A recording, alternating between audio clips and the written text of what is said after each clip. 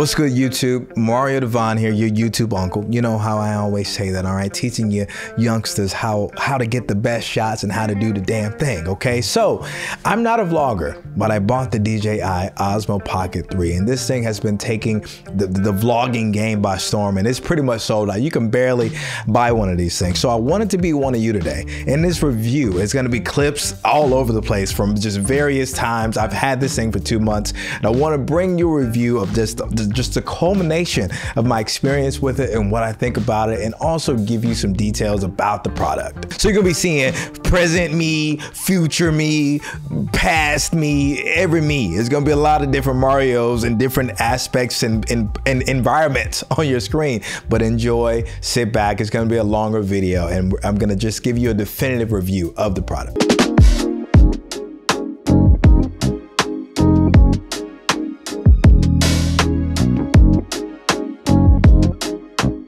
So first off, most important thing about this camera, we all know it is a gimbal. So that means right now I'm just walking regular. I'm not even thinking about, doing my ninja walk, which would be weird to do a ninja walk while you're walking around the city, but not even doing anything like that. I'm just simply walking around doing my thing. So we know it's a gimbal, that's number one.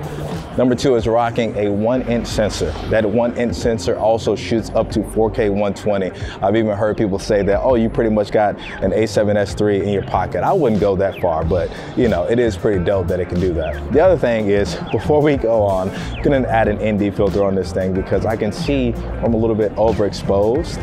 All right, that's a little better. I wanted to get the exposure right. Now, the reason why I'm making sure the exposure is right is because this thing does shoot 10-bit 420. Let's be specific. A lot of people think it's 422, but I can tell you, I play with a lot of footage enough to let you know it is 420. It shoots 10-bit. It also has an HLG profile. So obviously it is 2024. That's weird to say. I have to make sure I say that. It is 2024. So it does have vertical shooting integrated in it. And the way you activate that is with the incredible 2-inch screen that you flip. As soon as you flip it, you can activate that, that portrait vertical mode that a lot of us already shoot in with our phones and even with our cameras a lot of times. Now, what you're hearing me on is obviously the new DJI mic version 2. I'm only saying obviously because you've all got many videos on this thing already, but it comes with this when you buy the creator combo. 4K 60, again, A7CR using the new 70-200 G Master version 2.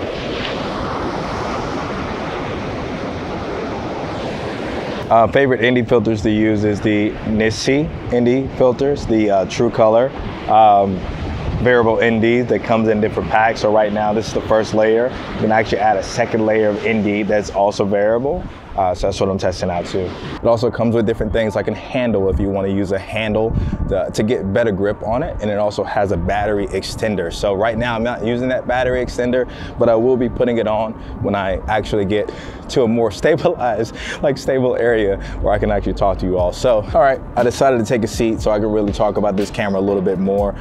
Obviously, it's very bright out here, so it's really clutch to have an ND filter to really get this thing dialed in. Other things it features, all right, we have the carrying case right here. Believe it or not, you have your 15mm adapter right here. And the other thing I actually put here, you can put that black mist filter if you get that, but I use my ND filters. I always like to keep an ND16 right here just in case we have a situation like this. And wow, it is loud. It is active today on this Saturday in Nashville, Tennessee.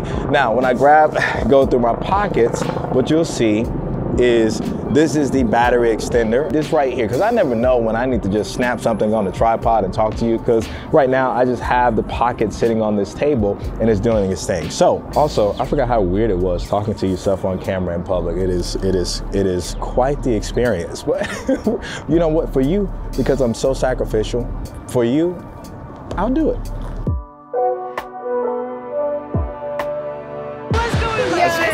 I could see that. She's like, is that a shark?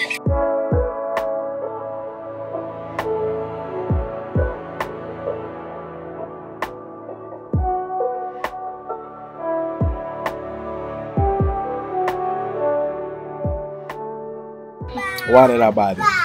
Okay? I'm gonna tell her why, but I'm gonna tell her why while I'm telling you. Okay? I bought it because I do a lot of shoots and I do a lot of teaching, educating. I'm like a professor of some sort. you know, they teach people that, you know what I'm saying? I'll be like, hey, move this here, move that there. Circumference, circle, what you were talking about, math. So you could teach me though if I wanted to be a vlogger? No, Okay. that's not what I'm talking about. That's not what I'm talking about. But you can tell me how to use it, right? I can, but I won't. Okay, that's fine. I think he talks where, like, when he was filming our Image quality is gonna be number one. All right, number one, I wanted something that didn't look like a phone. This thing, because of that 1-inch sensor and obviously the programming, processing, design of this product, it looks like a camera. It literally looks like a real camera that is like my A7 IV. Obviously the A7 IV looks better, but it is right there. It's on par with a professional camera. That's what I'm trying to say. What I've also noticed is the 10-bit log is extremely flexible. I just can change whatever colors I want. I can control those highlights and shadows pretty well, and it retains a lot of detail. I'm actually shocked at how much I can push this image. Second feature is active track. All right, so obviously image quality is extremely important to you, me, someone like us. But the active track is the reason why I actually bought this thing, because I already have a plethora of cameras. So if I wanted to get footage really quickly, I do have a small A7CR, love it to death, but it can't track you, all right? It can't move around its head and its neck looking at you everywhere you're walking. Time lapses are easy on this thing. I don't really do hyperlapse time lapses, but if you're looking to just have a setting to go right into it, it is literally already in the settings. The other thing I love about it is, just like my professional cameras, I can set 3 custom modes. You can actually set, I think, 5 custom modes, but I really just want 4K 24, 4K 60, and 4K 120, great times. I've already referenced it, but vertical shooting is a big deal, you know, in 2023, 2024, it's 2024 now, but I've been using this camera obviously since 2023, but it is a big deal because of, you know, TikTok, Instagram, just where we are in the world, YouTube Shorts even, all right? Everyone's shooting their videos vertically. Even some professional clients prefer to have that vertical video edit. The wide angle lens on here, I had to do some testing and I'm gonna show you some footage of that,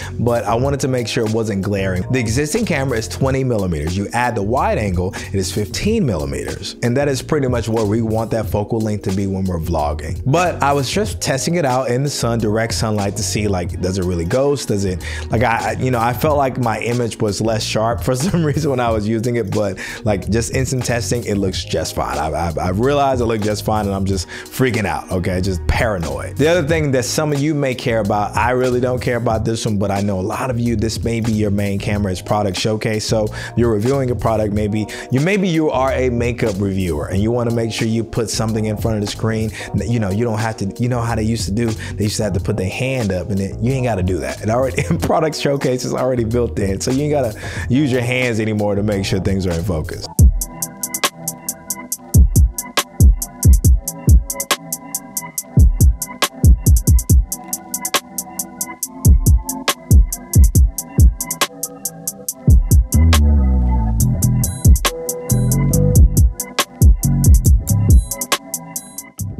We have audio again. So 2 negatives about this camera.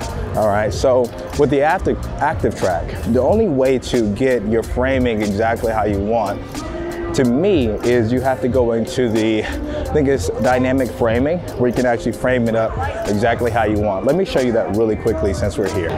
Yeah, with dynamic framing, here I am, I'm using it. All you have to do is literally tap it again, hit that joystick again, and you're able to pretty much reframe how you want. That way, say for instance, if you want to get, you know, yourself on the side just like this, and I'm able to get my environment, okay? So that could be something you want to do. You know, I'm a selfish creator because I don't give a damn about nobody else being in my frame. It's going to be me. So for you, you may want to show your environment using this wide angle lens, especially. As I'm using dynamic framing, you'll see we're going to reset it. We're going to bring it over to this side. So now you're able to see yet again the chaos that is downtown Nashville. The other major negative to me is that I love having this wide angle, you know, adapter that I'm using right now. But I haven't seen it yet where you can stack this, and that's what I'm waiting on, is can you stack these together to get a wide and controlled image And that is going to be a big negative for me, but it won't be for you because this camera's not for me. You know what I mean? This camera's not for someone like me that is a cinematography professional. This camera's for someone that's just getting started. This camera's for someone that doesn't really know much about cameras, which is why I'm using this auto mode to use this wide angle lens. Most of the people that would see this footage based on your channel when you get started, they're not gonna give a shit about if you are properly exposed. They're not gonna give a shit about if you know if you have an ND filter with you or making sure your motion blurs a certain way. They're not gonna give a damn about that.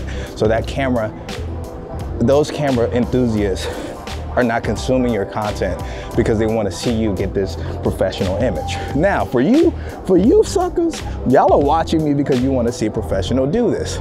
So I'm trying to be an amateur right now. I'm trying to not care about my ND filters right now. I'm trying to just get the information to you right now.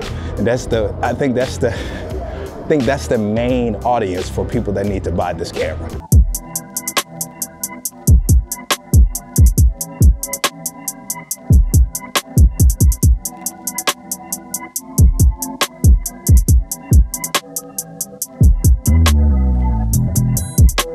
So the last thing I wanted to cover, and I came up to a rooftop because I'm gonna do another video in a second, but what is the main, why did I buy a camera? Why would someone like me that is a professional need this? The number one reason why I bought this thing is because I wanted to be able to create better educational videos. And honestly, I like setting up something like my A7 IV that I'm shooting on now, and you can see the image and compare them.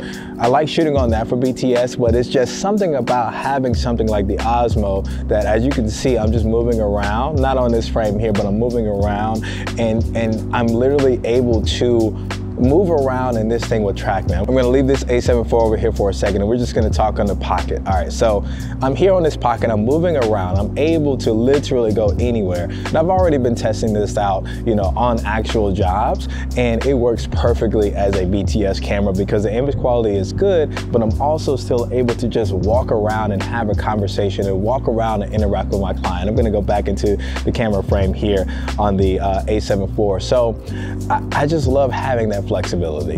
The other thing, and this is something that I didn't foresee, is that there's a little bit more intimacy in when you're using this. I will say, as I was walking around the city, talking to the camera, even filming just B-roll, it was so much easier than having my A7 IV, my FX3 out getting footage. Not necessarily because I'm not able to get the image that I want. Obviously, you know, Sony cameras are ridiculous, but it's more so about having something so small and so intimate and so inconspicuous that, you know, having a camera, even though the Sony cameras are pretty small, it's still, you know, it's still a professional camera. So being able to just walk around, it was so weird. Literally no one paid attention to the camera. Like, they would look like, what is that? But, you know, very few and far between, but no one cared, you know, that the camera was out at all. No one thought about it. So I think that's really cool. And the other side of intimacy is it made it a lot easier for me to feel like I'm connecting with you all. Like, I'm always connecting with y'all and we always talking and we doing our thing, but it felt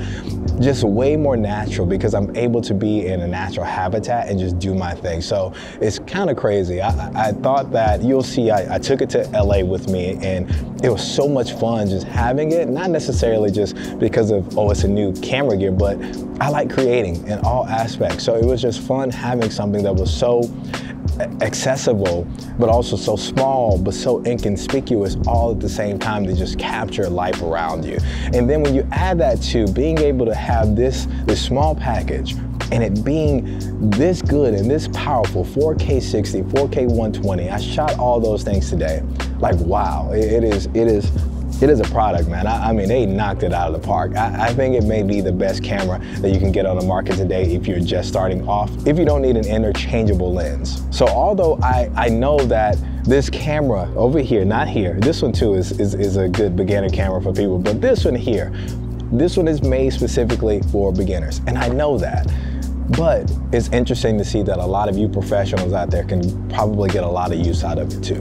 So in the next video, you can see that we kind of got these cameras matching, all right? I have it going. So in the next video related to the DJI Osmo Pocket, we're actually gonna go through some color grading, how I color graded the footage and how you can even better color grade your Osmo Pocket 3 footage. I will see you all in the next video. I love y'all.